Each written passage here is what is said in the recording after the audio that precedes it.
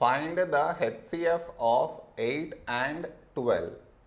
To find the HCF, for that we should do the prime factorization of each number separately.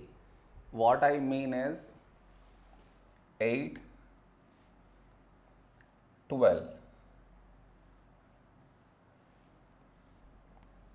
This is your step 1.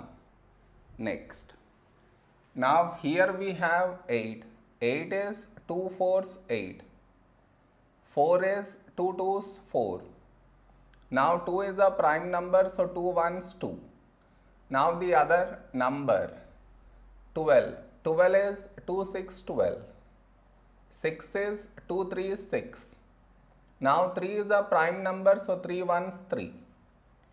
Therefore our HCF is the product of the numbers which should be present in these two places, that is here and also here. So now let us find the numbers which should be present here and also here, starting with the number 2. Do we have 2 here? Yes. So cut 2 right here.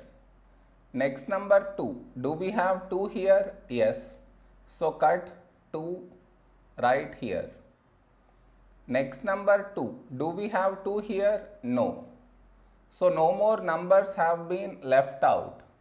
So our HCF is 2 into 2, 4 is our HCF.